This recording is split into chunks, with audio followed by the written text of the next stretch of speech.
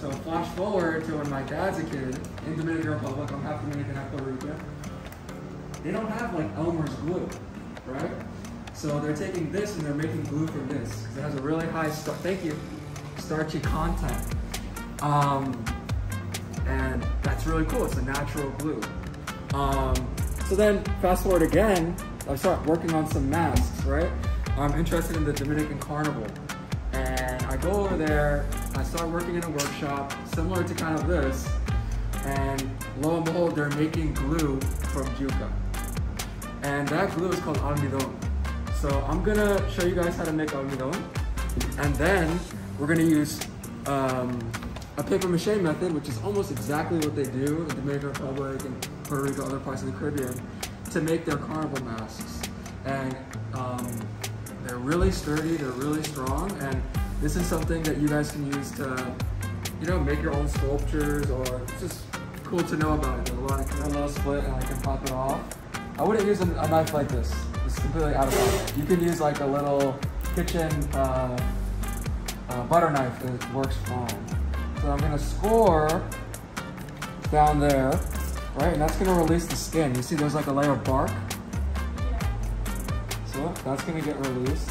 Well, in this case, I'm gonna use a spoon and I'm gonna pop it up. And this is good too if you ever just wanna make some. Now you know how to peel it. You can, you know, impress your family or friends. Where did you learn that? So then I'm gonna flip over, use the back side of the spoon, which has a little curve. I'm using this thumb as kind of a guide. I'm just gonna drag it along. And that's releasing that bark layer from the meat, the yuca meat. Go around.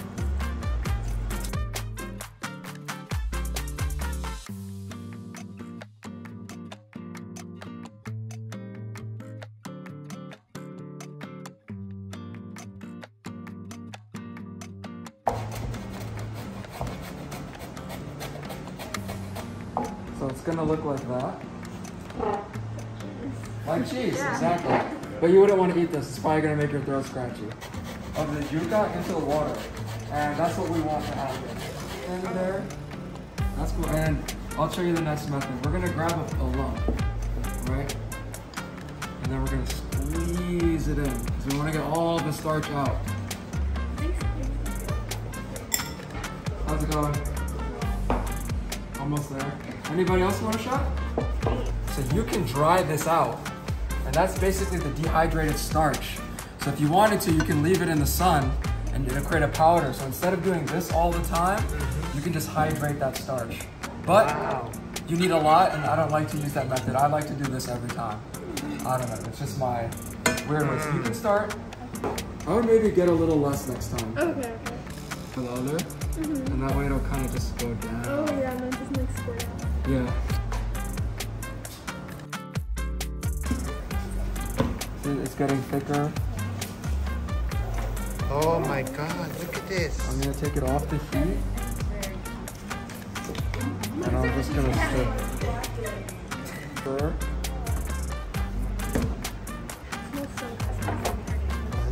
Running under cold water in the container. Looking good though, very nice.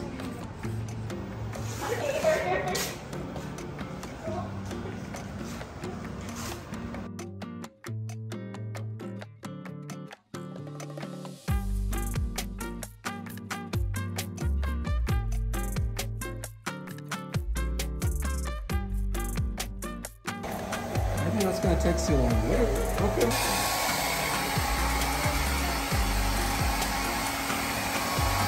Rolled up piece of paper. This you really don't want to inhale too much directly. So when you're using it, you kind of want to keep it away from yourself. And honestly, I would say just use super glue. But this is what I use in my studio, in my practice. And it's nice and coated. It's kind of nice, right? But then it's like not good. You don't want to enjoy it too much. All right, where do you guys think I should put the horn? The mouth? Okay, that's interesting. Can we get a consensus? Forehead? In the middle? Right? Oh. Unicorn? All right, is that okay? Yeah. So we're gonna create a strong bond. So you need to have both sides. You're gonna take a little more. And then we're gonna close that up because it's really strong. So now you have to wait. I'm gonna press down all around.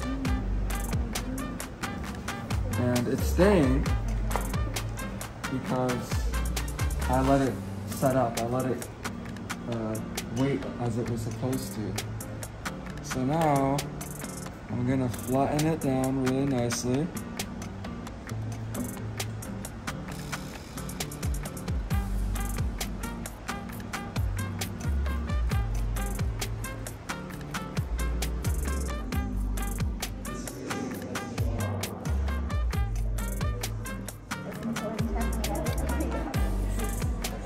Look at all that detail, oh my goodness.